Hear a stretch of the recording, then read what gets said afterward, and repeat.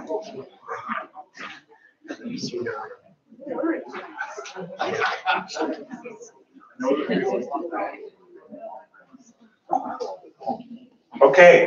welcome everyone to tonight's program featuring Buck Niehoff and Hope Taft. I'm Chuck Peterson, Vice President of the Granville Historical Society Board of Managers.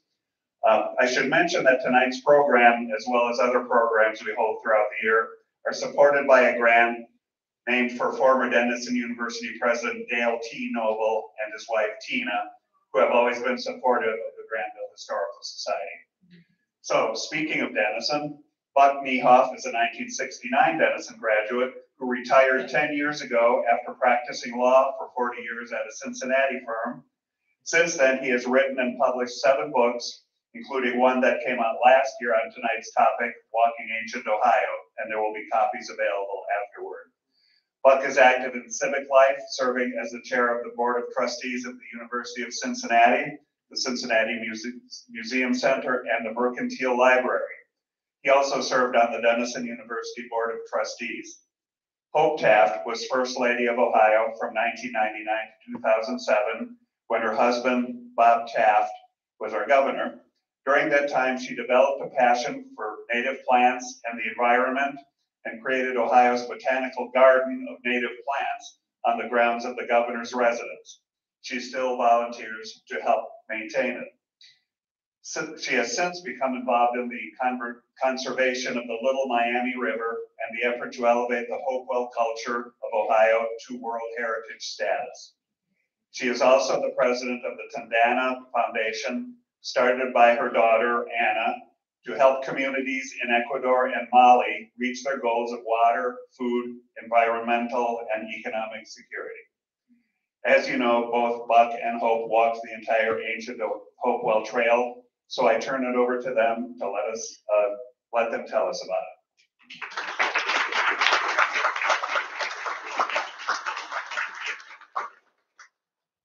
Hope and I are very pleased to be here tonight. You see, Granville was the final stopping point on our 160-mile walking journey that is the topic of tonight's presentation. So for us, Granville represents success. It represents reaching our goal, and it's a big achievement. In addition, of course, I have the personal connections with Granville going back to 1969.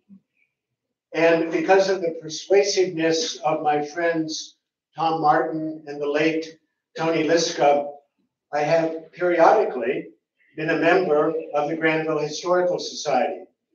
If you look on the back cover of the 3rd volume of your wonderful bicentennial history of the village, you can see the blurb that I wrote about that remarkable trilogy that you published. One more thing about being here, and this is perhaps the most important. Granville is near the epicenter of the Hopewell culture that thrived in Ohio from 1 AD to 400 AD. These ancient people constructed incredibly complex earthworks for their spiritual celebrations. 2 of the most beautiful of them are the Octagon and the Great Circle in Newark. These 2 great structures, along with 5 in Chillicothe and Fort Ancient near Cincinnati, have been nominated for the UNESCO World Heritage List, which includes the most important cultural places in the world. Currently, only 1,157 sites worldwide are on this list. In the United States, there are only 24. To bring attention to these Hopewell Earthworks was the goal of our 160-mile walking adventure, and we would like to begin the program by telling you a little bit about these stunning sites. So the Hopewell culture sites are very, very exciting and thrilling to me. And I first got a glimpse of them back in 2005 when the moon was at its northernmost point in the horizon, and Bob was governor, and so we got invited over to see it at night.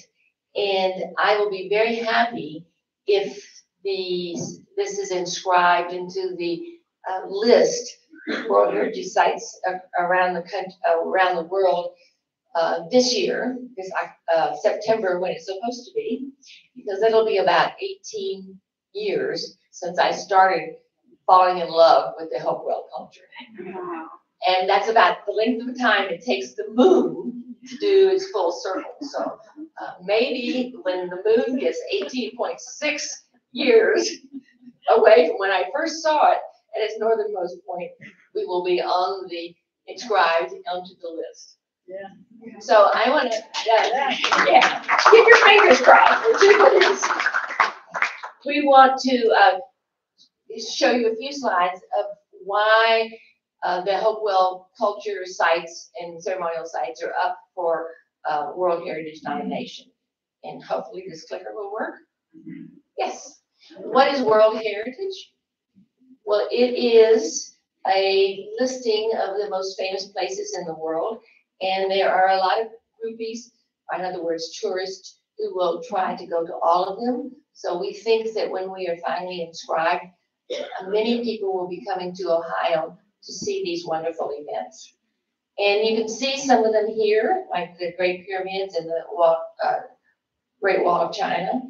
And it's exciting to know that these places are wonders of the world and that they are listed and protected by 190 nations that are part of the UNESCO World Heritage System. And one of the main requirements of being on that list is that whatever you nominate has to have outstanding universal value, which means culturally and or natural significance that is above and beyond most anything else. And it should be preserved for the whole world. So it has more than just Ohio interest or United States interest, but people from all over the world would be interested in these sites. And so the World Heritage Site is really an American idea that was proposed by President Nixon and based on the National Park Service that we have. I think that he was enthralled with the Grand Canyon and some of the national parks that we have, and he got the idea that, you know, there are a lot of places around the world that should be saved and preserved, and so he started the UNESCO cultural preservation of these sites. And why do we think that the Hopewell cultural ceremonial sites in Ohio are important? Well, there are 3 sites, 3 main locations. There's a serial nomination. It's together these 3 sites tell a very compelling story, and they meet 2 criteria of the 10 that the UNESCO people have. And the selection criteria that we meet is to represent a masterpiece of human creative genius. And after you had look at these things, you will believe that they are really a masterpiece of creative genius. There's no way that I could do that, even think about doing this, what they had done. And then it's unique and exceptional testimony to a cultural tradition or a civilization which is living or which has disappeared. And of course, 2,000 years ago is long past, so it has disappeared. And it is earthwork is our testimony to cultural tradition and a civilization that has passed by. And so we think that we should be accepted in September. So everyone keep your fingers crossed if you can keep them crossed that long. And indeed, the Hopewell culture is incredible in the 400 years that it existed in Ohio. It made this part of Ohio the center of the North American universe. It's what we would call it now. Back then, they didn't call it that. No one did call themselves Hopewell people. So but we know them as the Hopewell culture. And it's 400 years, these people built huge, beautiful, precise earthen enclosures. And they collected materials from all over what is now North America. And this has helped you see their influence and where their trade networks, how far along that they went, and what all they collected. You can find great amounts of these materials within the mounds here in Central Ohio. And you can see where the main ones are dotted around Central Ohio, the Scioto Valley, and then Newark is up there all by itself, and then around the Miami rivers and the Little Miami rivers over where, close to where I now live. And these are known as the Hopewell Ceremonial Earthworks. And here is a picture of the Newark Earthworks. You're probably familiar with that. And the Fort Ancient, which is very familiar to me because I live very close to it now in Greene County. It is the largest hilltop enclosure in the world. Its banks are, its mounds are over 2.5 miles long if you added them all up together.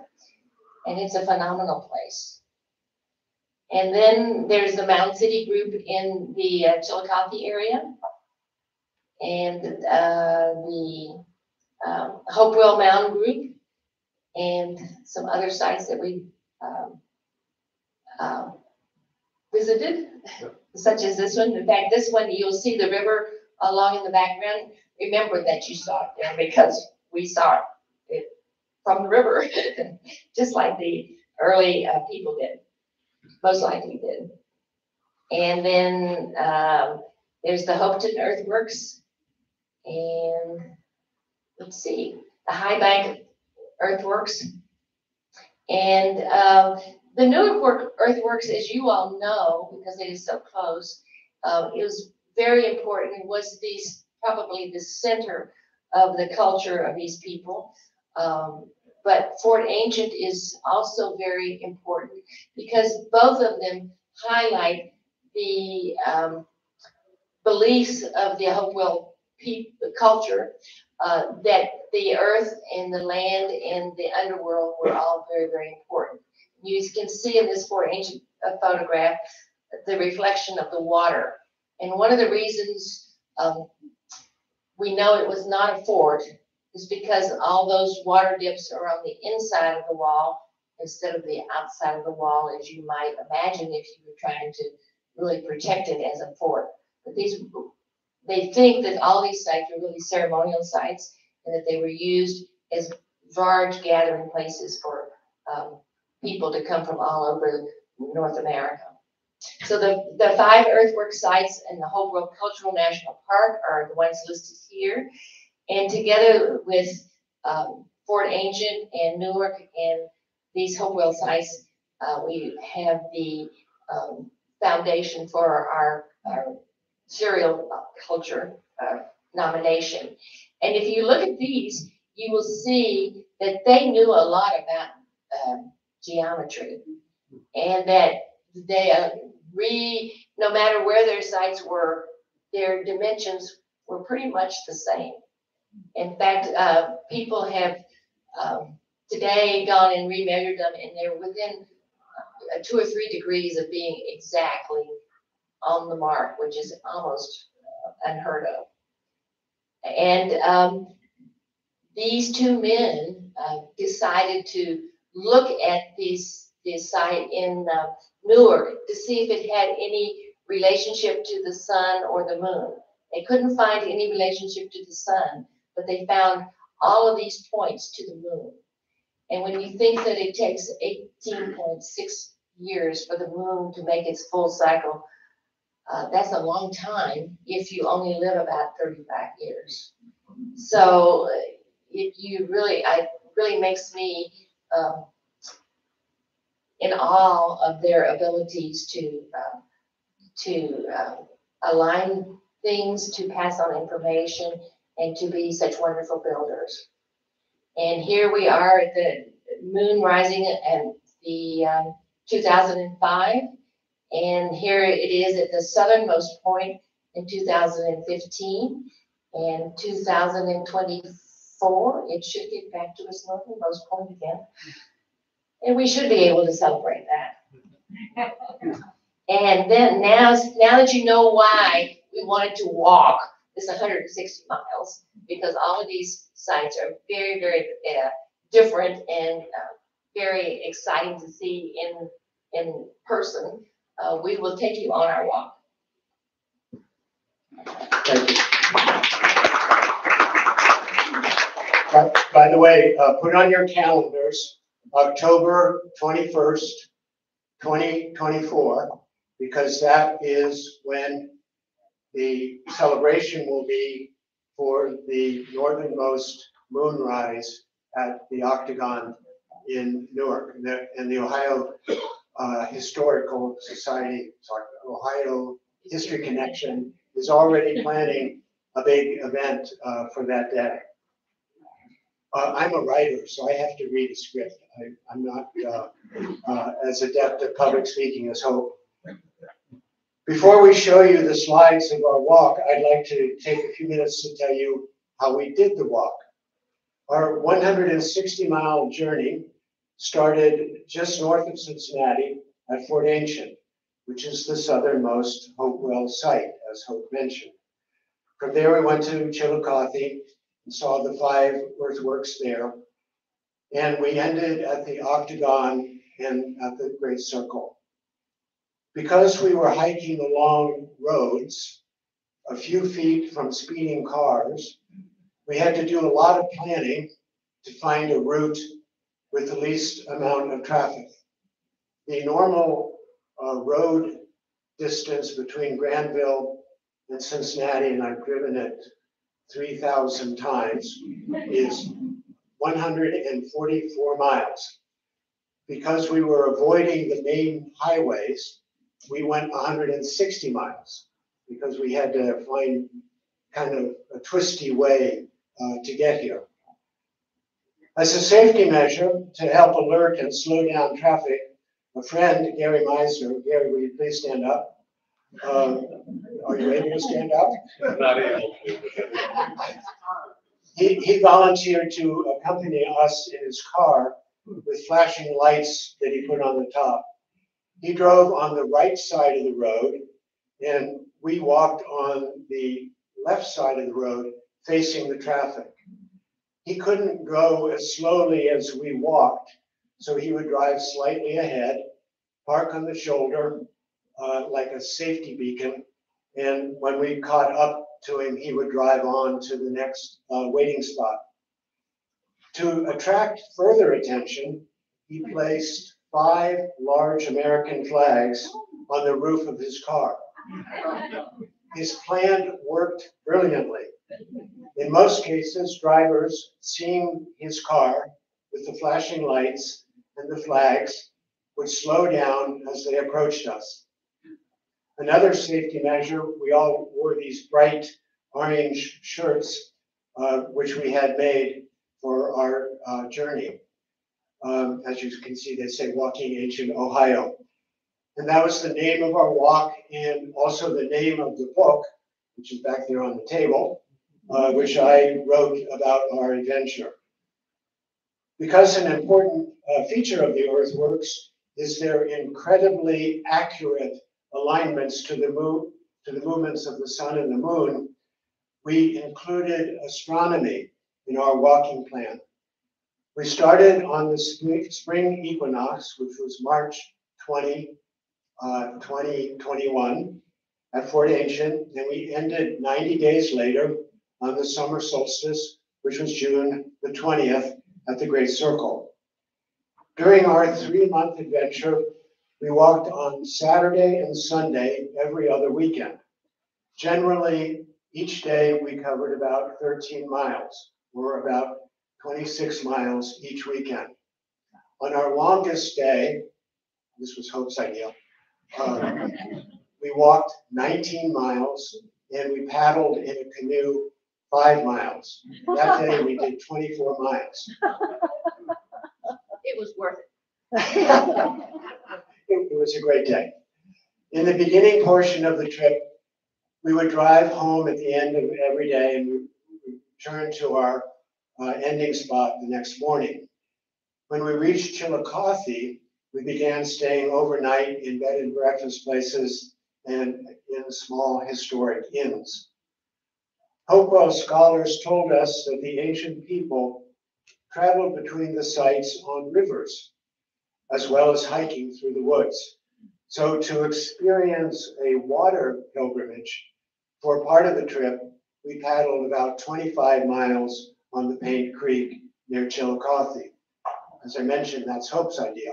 And after she convinced us to do the canoe part of the journey, she said, you know, I really don't know how to canoe. I've never done it before.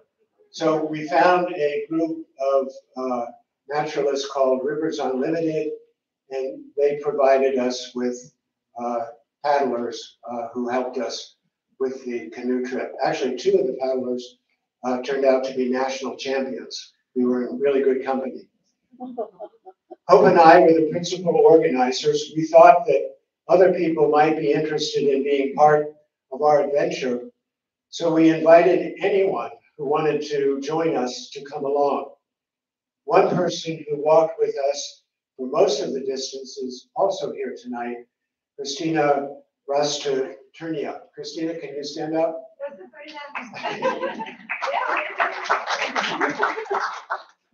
Other hikers joined us for a day or 2. When we visited the Octagon and the Great Circle, our group swelled to more than 30 people.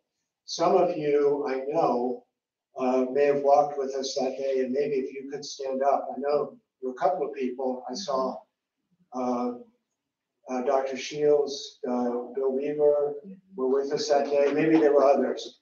And we appreciated you being with us that day.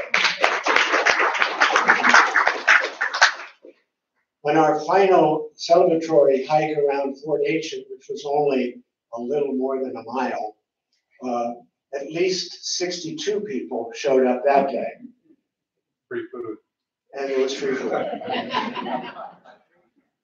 Now Hope and I would like to show you a series of pictures about our walk, and if you have any questions or thoughts as we go along, Ask him.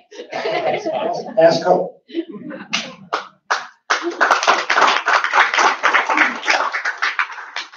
So when Buck and I decided to do this 160-mile walk, I'm thinking, I'm not a walker, I better get in shape. So I did a lot of walking beforehand, and I have not done nearly as much walking since. But here I am practicing. We got a friend to do a little research on the places that we would go through, and one of the places was Cuba, Ohio.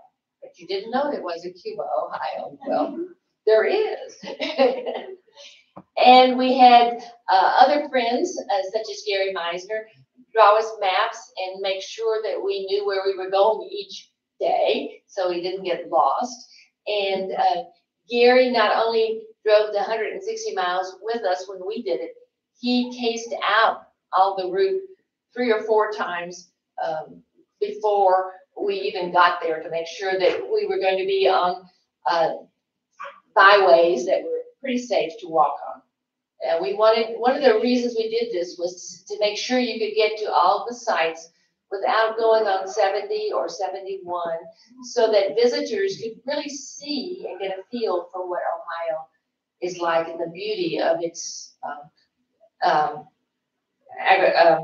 natural areas. And here's kind of a couple of groups of pictures of us. We saw lots of signs, and we ate well, and we had some people that walked with us almost all the time from Cincinnati. And here is Gary's drive. Okay. And how many miles did you go? About 12,000 or something like that? 1,200. 1,200. But it was very important to have this van and had this flags so that people would slow down. And we used it to carry everything we didn't want to carry in our arms, and used it all sorts of ways as a SAG car. And I don't want you to think that we starved to death. We had very good eating. You will recognize the Buck's Inn when it still could serve food, and the Inn at Cedar Falls. We had we ate well, and we slept well when we got to Chillicothe. Here we are at the Atwood House in Chillicothe. If you ever need a place to stay there, we would recommend it. It turns out that the owner was in the military and was assigned to Camp David. And so he filled us with stories of various people that he had served. This is the owner of the Atwood and Governor Taft. And then in the other picture is Melody Sawyer Richardson. She's the only person other than Hope and I who did all 160 miles. And that's the mayor of Chillicothe. In most of the villages and cities that we went to, the mayor of the community would come and meet with us and talk about the importance of the World Heritage designation to the tourist economy of their local area. So we met with the mayor, Margaret Farmer, and then that's my wife, Patty. And Bob and the owner are in what he calls the governor's bedroom. Very appropriate. And on the mantle was a picture of Governor Strickland, who had stayed there. So he really wanted a picture of Governor Taft also. So here we are, and what the sun looks like at Fort Ancient. You can see we headed off on 350 going east. And there is John Hancock, who knows more about the Hopewell culture than anybody I know, giving us a little lecture on the first day. Aaron Rourke is also there. He's part of the Ohio Department of Natural Resources, and also a very good paddler, so he helped us a lot with our logistics. And we started off on the road, and we went through lots of counties, and we walked down many, many roads. And this is a good example of what Gary always tried to tell us, is to stay in one group. Well, we have walkers of all different speeds, so it was very hard for us to stay in one group. Gary kept telling us to cluster because we'd be safer if we were all together. And we always told him, oh, no problem, we'll cluster. And after about 100 yards, we would be all spread out along the road. And you can see. Yeah. And This is Hope's jail. one of the first places we went to was Clarksville.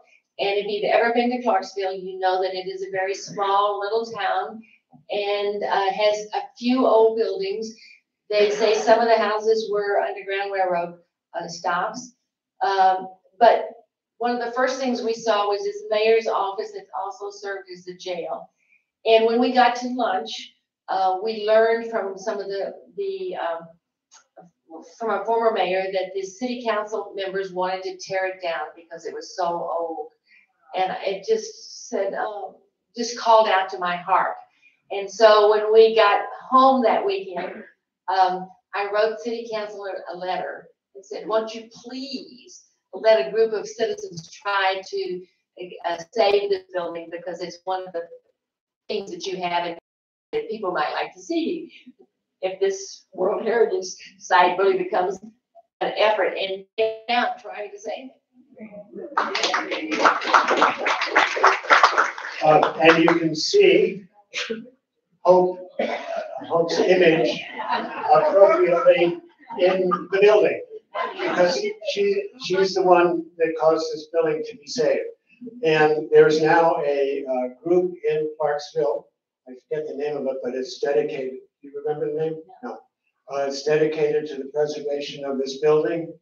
The nonprofit group has acquired it from the village. They put a new roof on it to stabilize the building, and they're working to raise the money to preserve it.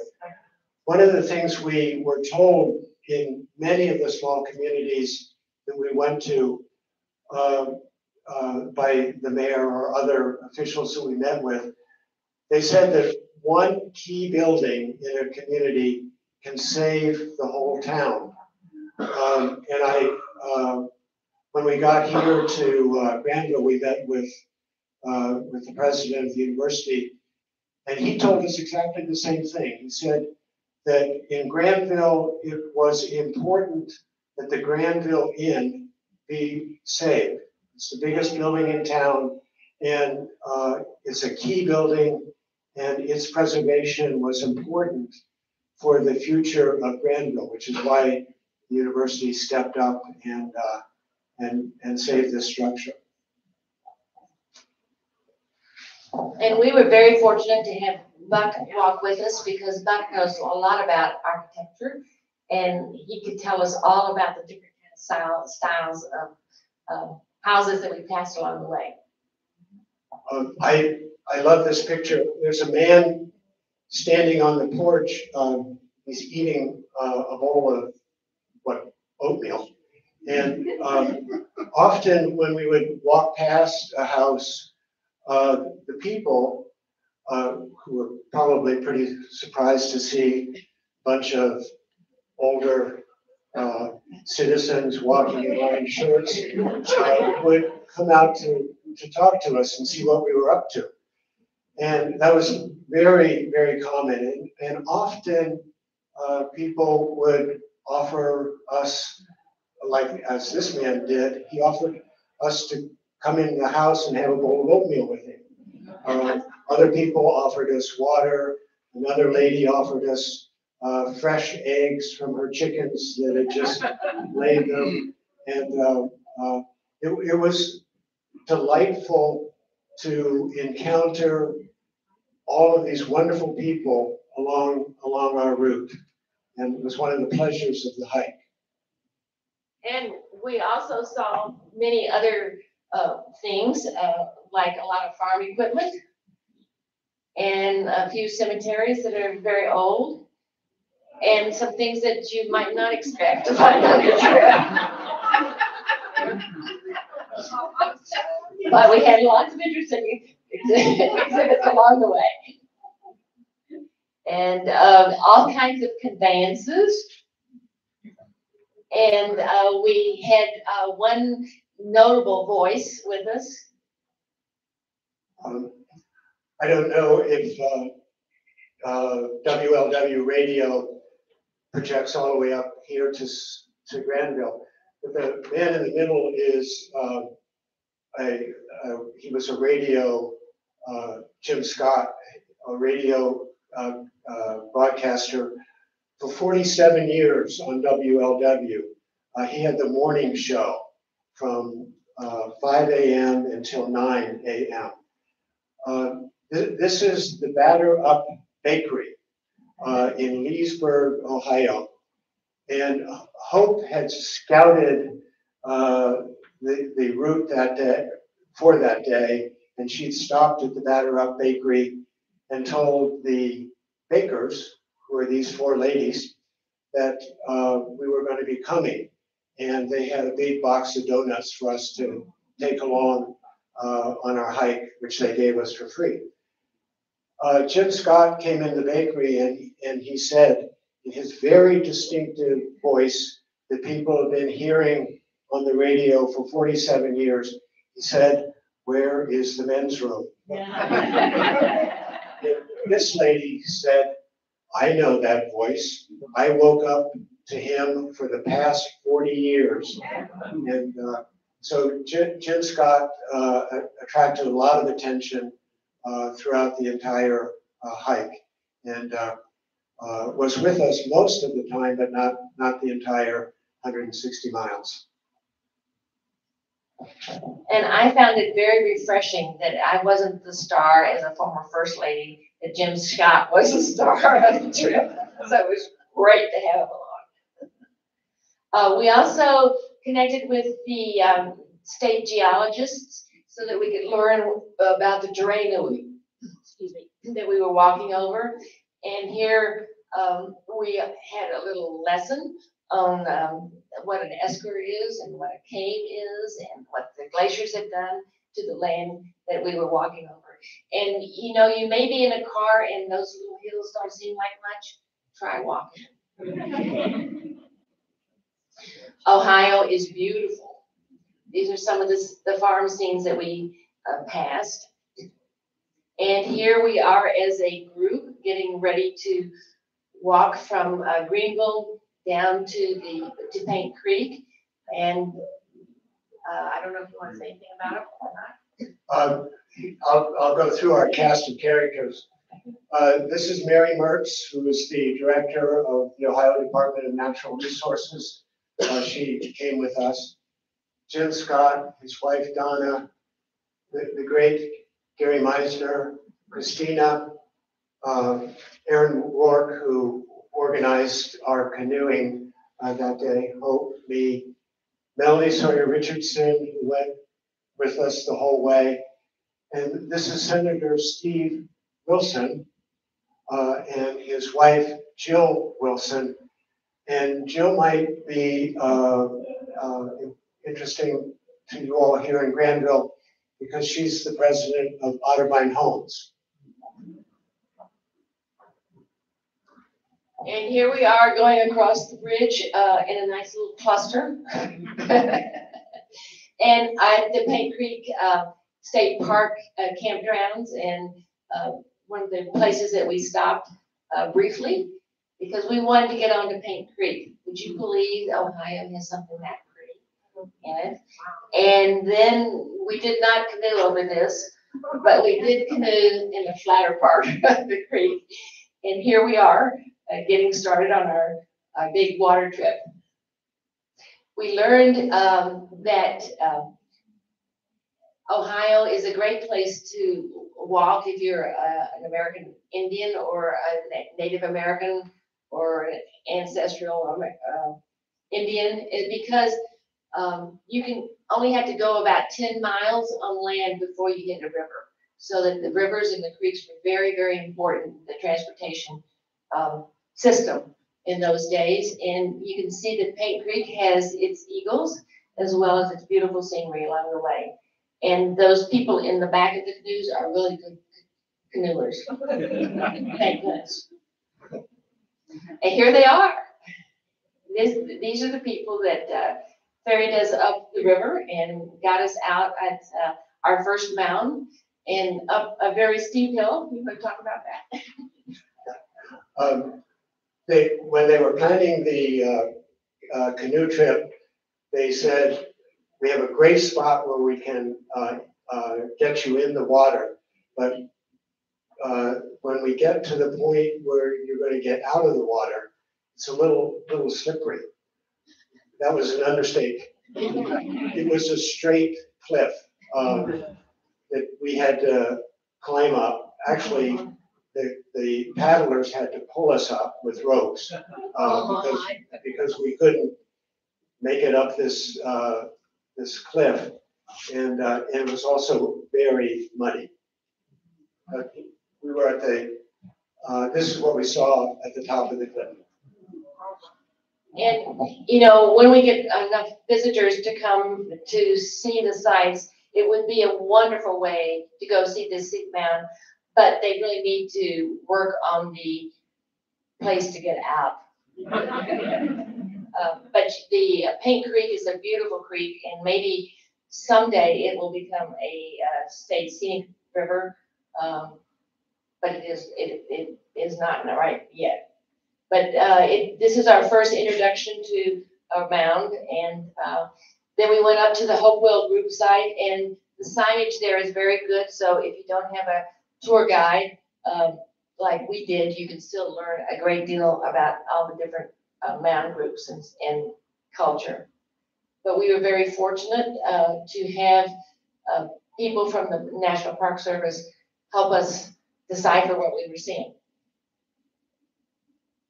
The Hopewell Culture National Historic Park has a lot of different sites, and you can see that they're all right along the riverbanks, and we did most of them, walking between them. So it was an adventure in itself, but it wasn't the road. Here we are again on the road, and you can see this was a day that we only had about 3 people walking that day, plus Gary, who was in the lead car there. But we did get to see a lot of beautiful sights. I must admit, though, I had a great urge to pull up invasive plants, and Buck would not let me touch one. We would still be walking if we were. Hope, as you know, is a great naturalist. And we had a practice walk before we did the great adventure. And she kept pausing to pull up invasive plants that she would see along the way. And the other thing she did, she'd pick up trash, and she had a trash bag. But we didn't make any progress because we were always bending over to pick up something. So Hope was forbidden to pick up trash or pull up an invasive plant for the entire walk. Let's see, this is in a little village, Tarleton, the village of Tarleton, which is on the Zane Trace. If you know, the Zane Trace went from the Ohio River all the way to Washington, I believe. We stood in front of this historic marker in the little village of Tarleton. Tarleton is famous for the mound that it has. It's in the shape of a cross. There it is. It's a somewhat unusual one because of its shape. Most of them are sort of snake-like. But here we are, after seeing the cross, we have to have a little lunch, so we just kind of stopped wherever we were and had our lunch and kept going. And finally, we ended up at Buckeye Lake, we were decided to take a trip across the lake instead of walking around the lake because it was shorter. And we were very fortunate to have Captain Buck lead us. And so Captain Buck led us on the boat, but he also led us on the land. So there's our 2 Captain Bucks. And here we are on the bike path headed towards Newark. And there is us getting on the bus to leave Granville, where we were spending the night, to go back to Newark to see the Octagon and the Great Circle. And Bill was telling us all about it. So thankfully he was there. And then John Hancock again and Gary had these great maps to tell us all about the Newark Earthworks. John Hancock is a professor emeritus at the University of Cincinnati, and he's the one who wrote the application for the World Heritage listing. The application was 800 pages long, and it was submitted in January 27, 2022, and was accepted. And the International Council on Monuments and Sites came and looked at all of the locations, including Newark. Did they stay here when they were here? They might have. Yeah, I'm not sure if they stayed here. And they, after the site visit, they also approved everything that they saw. So now the nomination is in the hands of the UNESCO World Heritage Committee, which meets once a year to decide on the recommendations that they've received. And they will be meeting on starting on September 10th in Saudi Arabia.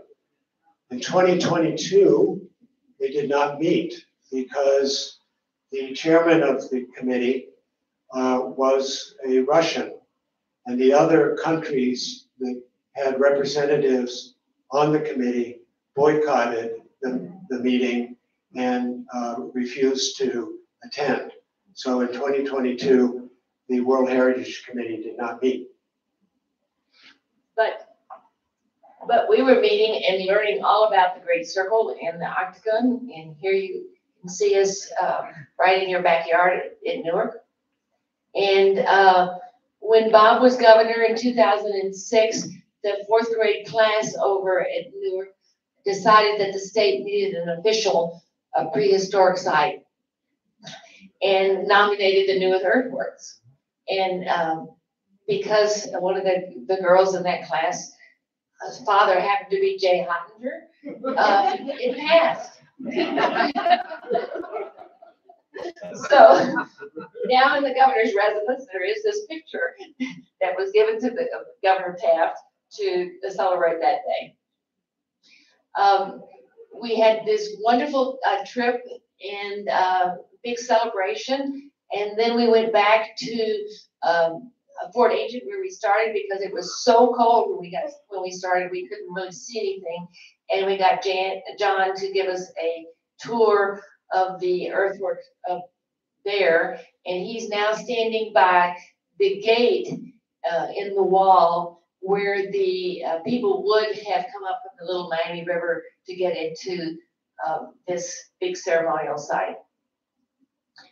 And then we decided we hadn't walked enough still, and so we went over to Dawes Arboretum, which is very close, and they have a mound over there, which we saw, and you can see how a mound now looks with all the trees growing on it. And we did some more walking.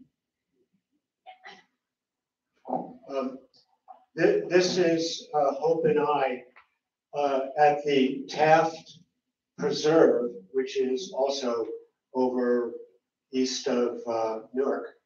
And this is probably the only time we got lost. And you can see we are puzzling over our maps.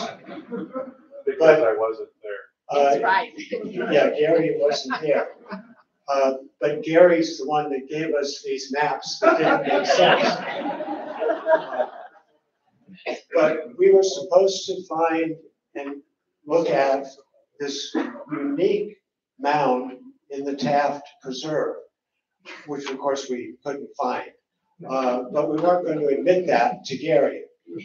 So when we went back to the parking lot, Gary said, how was the mound? And I didn't want to lie. So I said, it was, I've never seen a mound like that before.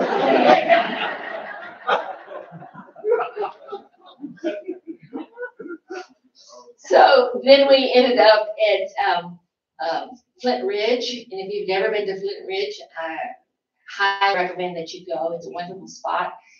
There we have Brad Ledford from the Ohio History Connection giving us a little talk on Flint and how you can find Ohio Flint in all those places where they brought famous beads and shells and mica to the central area. And then we went to the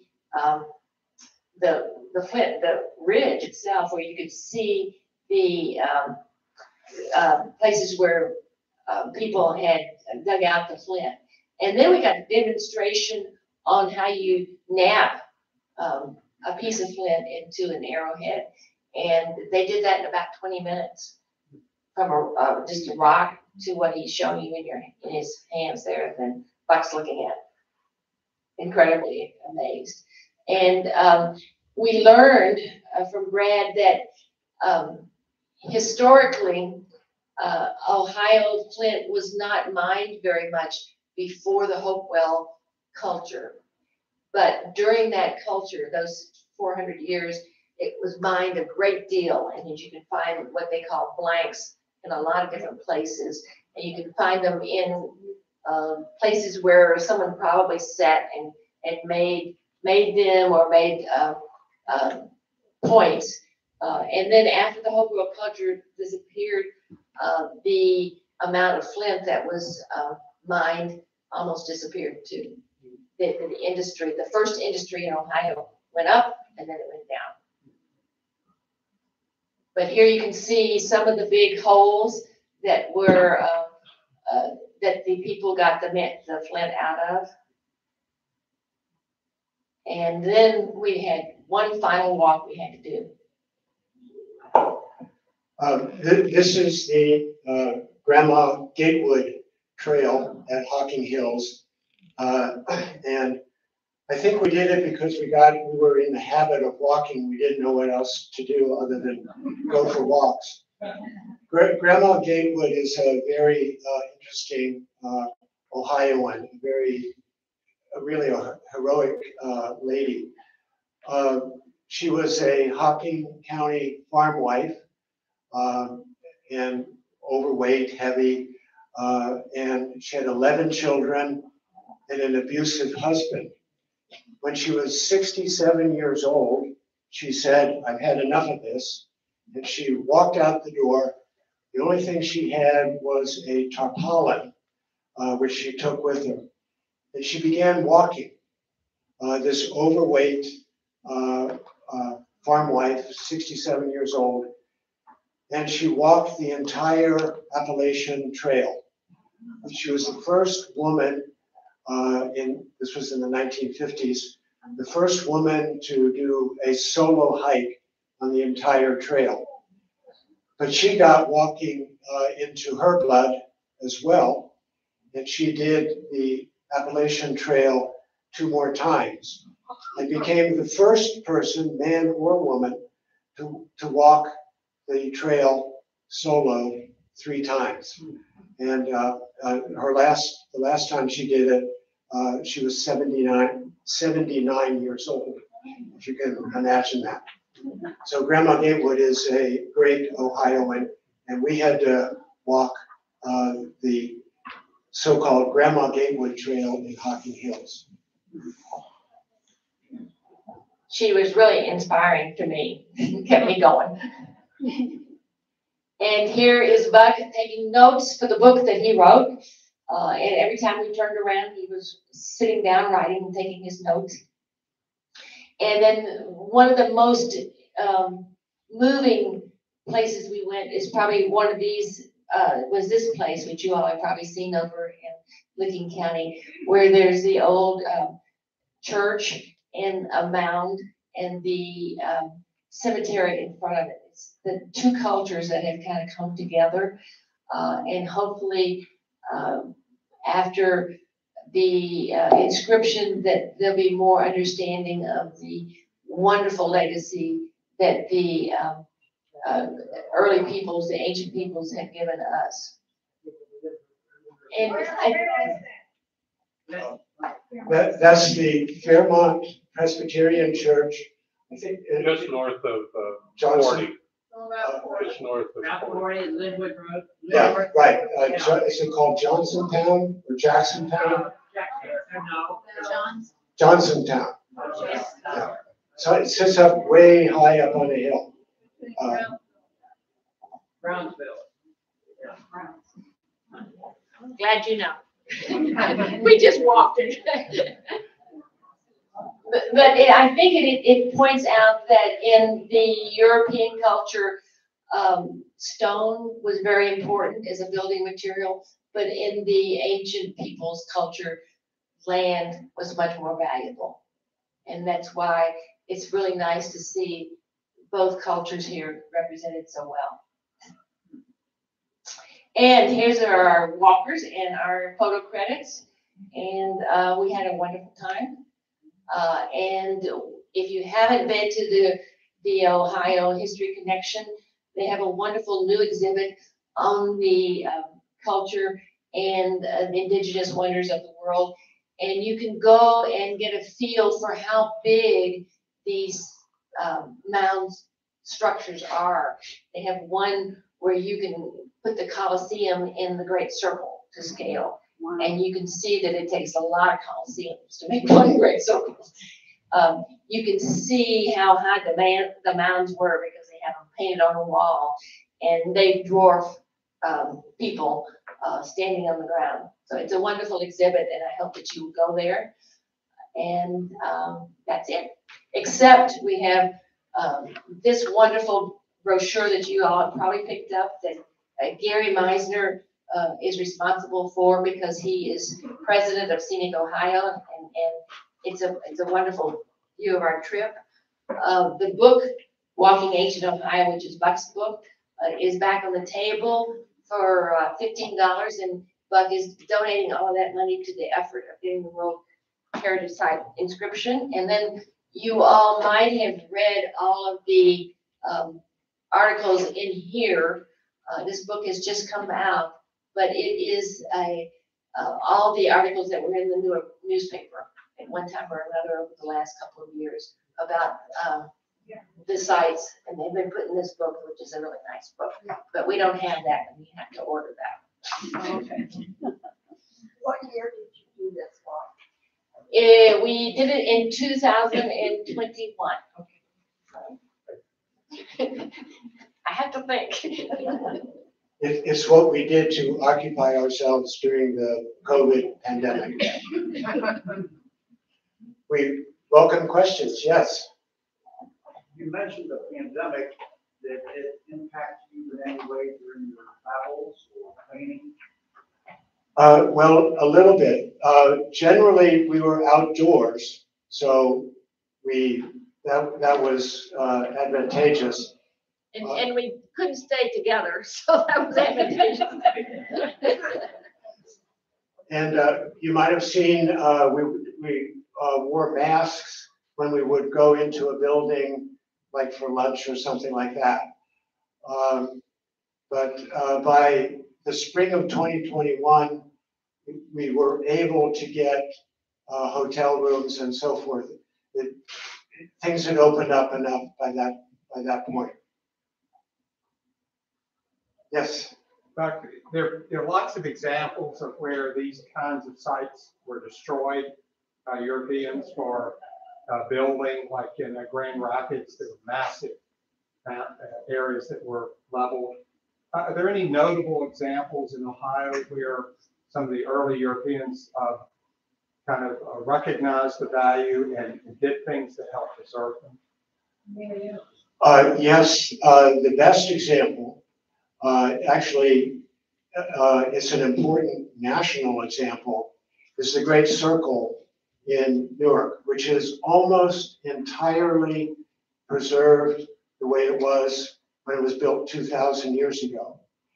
And the history of that was that the people of Licking County in 1890, give or take a year, voted a bond issue to buy that site and to preserve it, which was a very early example of the people of one culture protecting the artifact or the sacred place of the people of another culture. I think the people of Licking County really have a good story to tell about that. And you may not be aware of that story, but it's something that you all should be proud of.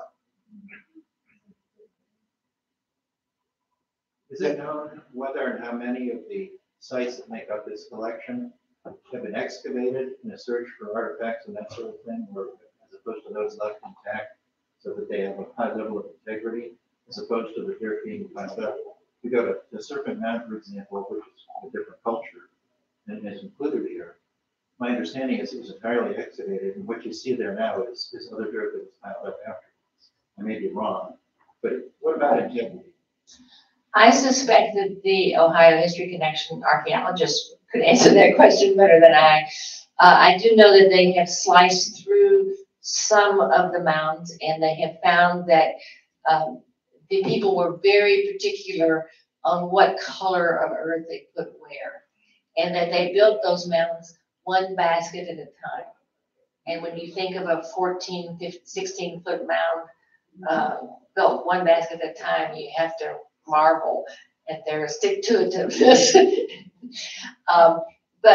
And a lot of the mounds were leveled for farming, and they're now rediscovering a lot of those through LiDAR and where they are. But I have no idea how many are still in good shape. Not very many, I know that. Do you know, maybe you can share with us information, what about future Octagon Earthwork after December museum? What's there? I'm sorry, I didn't hear. What's gonna happen? The question was, what's going to happen to the Octagon, which is currently a golf course. The Supreme Court in November ruled that the Ohio History Connection can legally condemn that property and acquire it. The Ohio History Connection owns the property, but had leased it to the golf course for a long period of time. So the Ohio History Connection is in the process of negotiating with the golf course the price for the buyout of the lease. And that is unresolved at this point. I think it has to go back to court, to lower court, which will meet in October, which will help them decide what's a fair price. When the heritage site is listed with this as a part of it, what are the plans for the trail following that? You mean our trail? The trail you follow, or the trail that you would like to see venerate that whole project? Gary could probably tell us more about that than anyone else, because he has been working with the several departments. So what we've been doing is, I've got cracked ribs, so I can't stand easily. Anyway, so what we've been doing is working with Ohio Department of Transportation, Tourism Ohio, ODNR, to set a route, a driving route, so that we can come up with some unique signs that relate to it. And whether it's called the Ancient Ohio Trail or something else, it'll have a special need. And so those signs probably would be installed sometime late this year, early next year. It's kind of a floating thing. As far as the walking trail goes, it's and I'm not sure I would encourage it. No. You know, we were lucky that we didn't have any casualties, you know, along the way, because a lot of those 2-lane roadways are heavily traveled and people don't necessarily respect a 50-mile-an-hour sign. But we have talked a little bit with ODNR about certain trails being established. And there are some hiking and biking trails that were part of our walk in Chillicothe and up in Licking County, you know, that paralleled the walk and really made it a lot easier, safer. So maybe eventually. So there's a lot of evidence that the ancient people made pilgrimages between the sites. John also said that Hope and I in our group were probably the first people in 1,000 years that went the entire distance. We probably will be the last people.